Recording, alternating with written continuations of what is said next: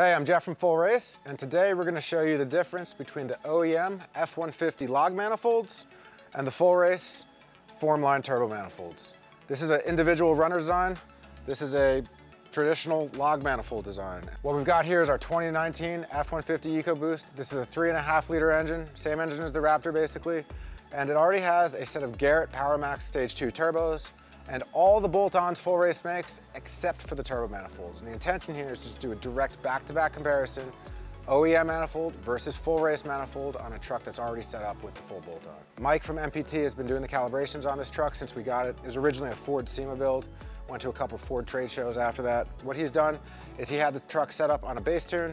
We just touched it up, made sure everything was good, dynoed these OEM manifolds.